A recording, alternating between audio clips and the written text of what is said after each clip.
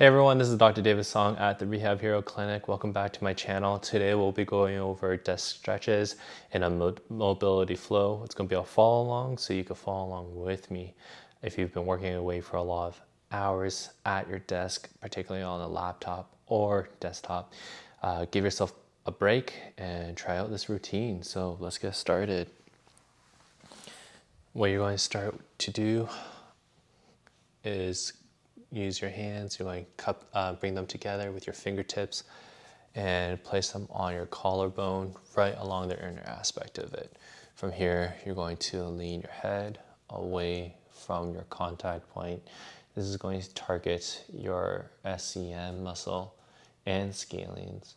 We're going to hold this stretch for about 3 to 5 breaths. And you're going to stop, and we're going to try the other side here. Good. And we're going to hold that stretch for 3 to 5 breaths. And we're going to do about 3 repetitions on each side just to make sure we got a good amount of mobility through these tissues.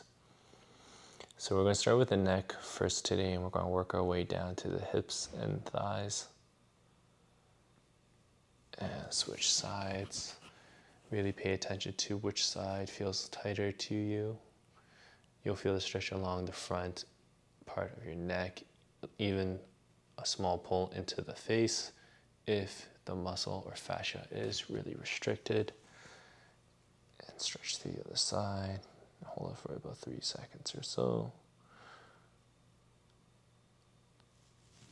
And switch over. If any of these stretches feel particularly effective to you, feel free to pause the video at any time and do a few more repetitions. And then press play to continue the stretches. All right, so the next muscle we're going to target is your levator scapulae. You're going to take your right hand, anchor it down to the bottom of your chair. You're going to rotate your head 45 degrees away from that arm. You're just going to grab the back of your head here and pull it into the opposite armpit.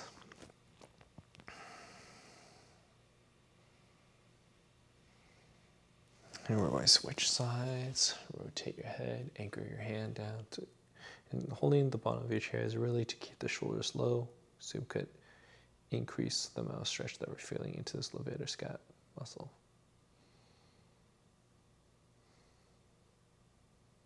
And we're going to go for 3 repetitions. Pay attention to how you're breathing and how your muscles respond with each breath. Try to focus on getting the muscles to relax with every exhale that you take. Let's switch sides.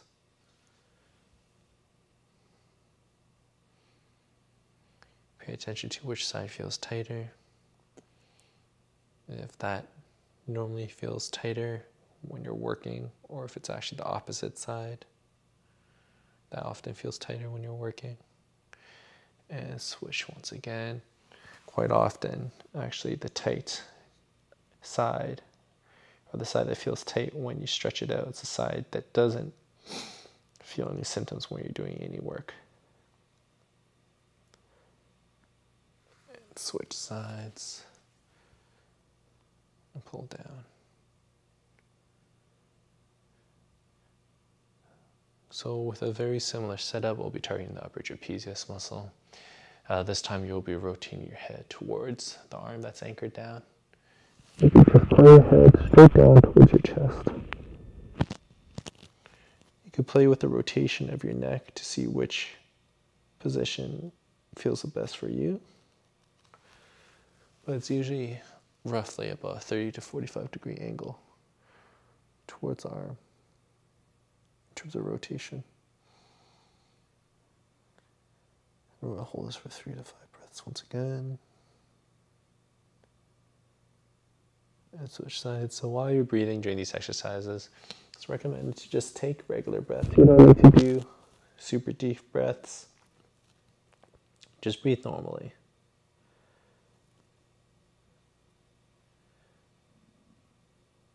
And switch sides.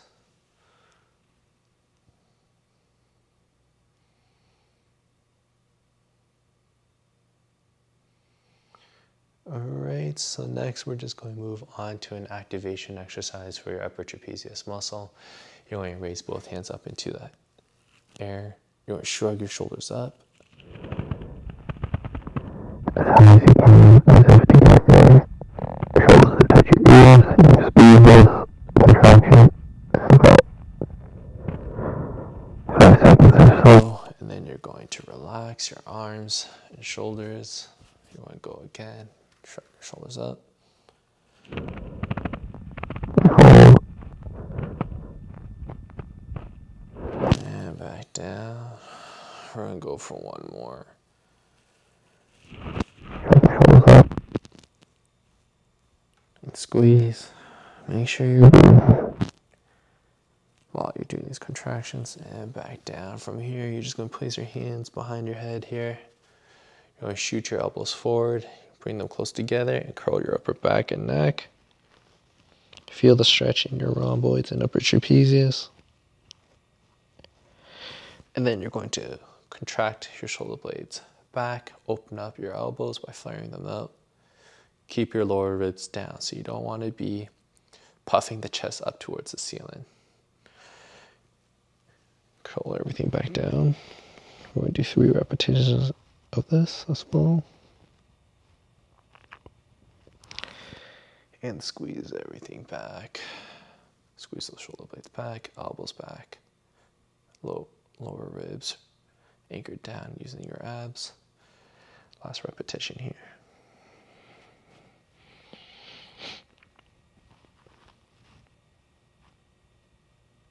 And you're going to pull everything back one more time.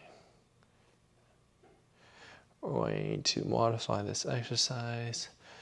We're going to do a modified Brugger's. You're going to shoot your hands forward now, rotate your thumbs down towards the ceiling. You're going to curl your neck and upper back, stretch forward with your fingertips as far as you can. Hold this for up to 5 seconds. And then you're going to do the exact opposite. You're going to externally rotate your hands and shoulders, squeeze your shoulder blades back, and hold a chin tuck. And we're going to go back forward. Stretch out those rhomboids and upper trapezius muscles by protracting the shoulder blades.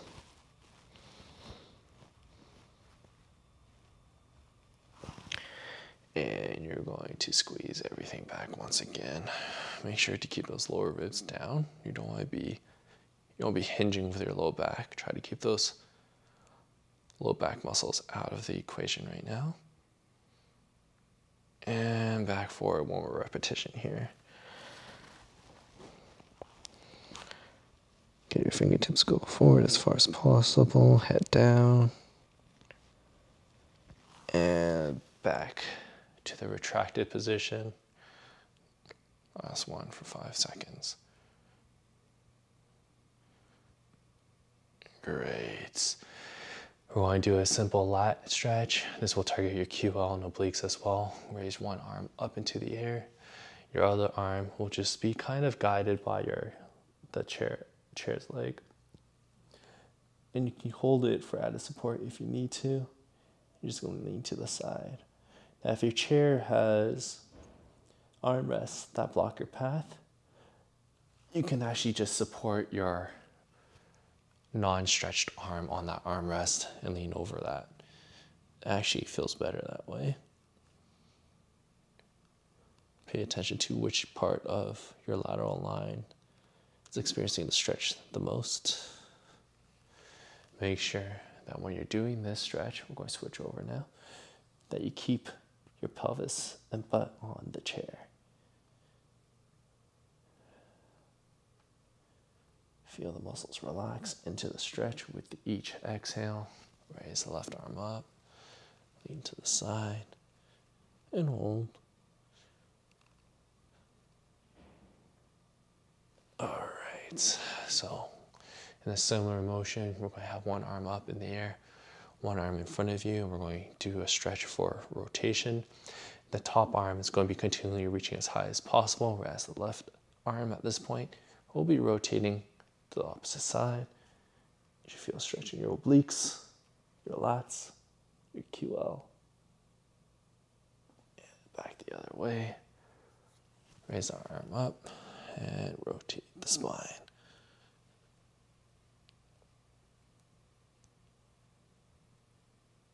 And back over. Make sure that you're breathing through these motions. I know they're difficult to hold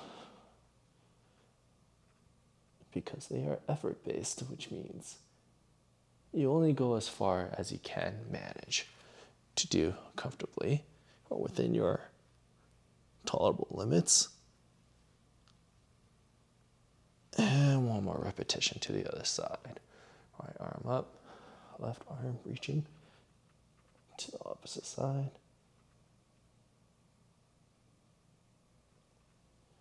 And last one, left arm up, right arm reaching to the opposite side. All right, now we're going to involve our low back. We're going to bend over so that one hand is palming the floor. Use the other hand to reach towards the ceiling and hold this position. You can actually use the forearm of the arm that's planted to help push you into a deeper rotation by pushing it against the inner aspect of your shin. Pay attention to which side feels tighter. And if that's the side that you usually feel any achiness or discomfort. As I mentioned, I often find the opposite side is tighter than the affected side. And this is because muscles tend to only experience symptoms when they're under a lot of tension, being in a stretched position. All right, one more on each side. Let's go back, rotating up with your left arm. And back over. Left hand planted, right hand rotated up.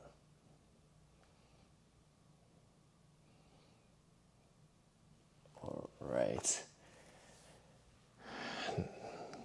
Now you're just going to place one knee on top of the other with the support of your shin. And you're just going to use that as an anchor point and rotate your low back and hold. You can use the backrest of your chair for added support.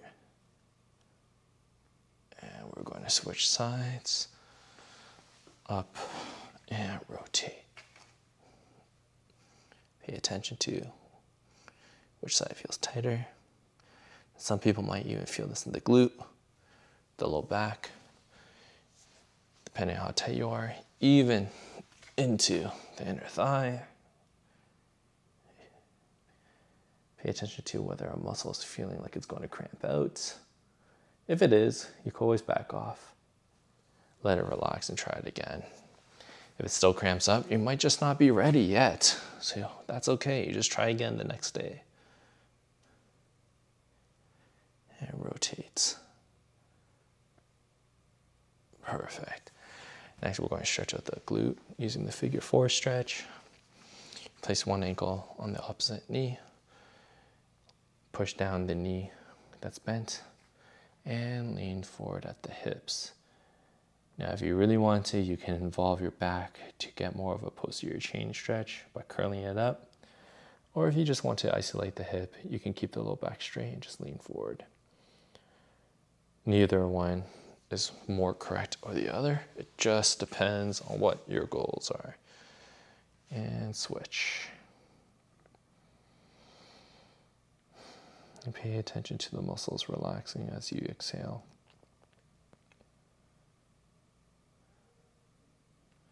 You should find that you're able to lean further and further forward with each repetition. And relax.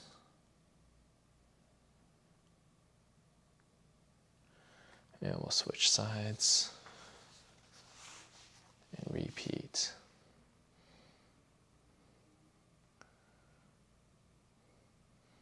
Number one, target the glutes because we sit on them all day. And so we're just trying to get some movement back in them, really. We're not trying to necessarily loosen them up. We're just trying to promote some movement. Here we have our last rep on the right leg. And we'll switch over to the left side. Once again, lean forward. If you've been liking this mobility flow so far, don't forget to subscribe to my channel. All right, so next we're going to target the hamstrings and calves. You're going to scooch on up to the edge of your chair. Keep one leg straight out in front of you. The other one can just be relaxed. And you're just going to reach for your toes. And while you're in the stretched position, just take a deep breath and let your body naturally fall into a deeper stretch. Try not to bob back and forth. You know, the whole purpose of a stretching routine is to get the muscles to relax. So if you're finding that you have to bob back and forth to deepen the stretch, you're really missing the point of what the stretch is for. It's not to feel the stretch, it's to get the muscle to relax during the stretch. That's the goal of stretching. Switch sides, pay attention to which side feels tighter, whether or not it's the calf, the hamstring, or right behind the knee.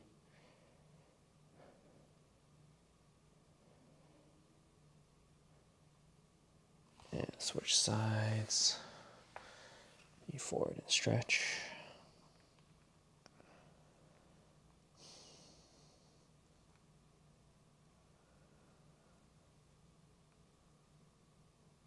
Great, last repetition on the right leg. We're almost done.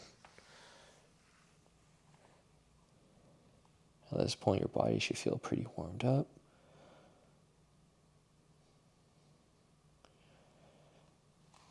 And we're going to switch sides and stretch out. You should find that you could go deeper than the first set, or you could go just as deep with it feeling less intense. And we're done. So I hope you guys liked this video and enjoyed the mobility flow content. I know a lot of you out there are working very hard from your homes, and so this is just to help with the muscle tightness that you're feeling. I know a lot of people can't make time to see their therapist, especially with the pandemic, so I really hope that this is going to give you some relief of the aches and pains that you're experiencing. If you have any questions about this video, or if you want to see a video for another body part or joint, leave a comment below and I'll see what I can do. If you enjoy this channel, please subscribe. I appreciate your support. I'll see you guys next time.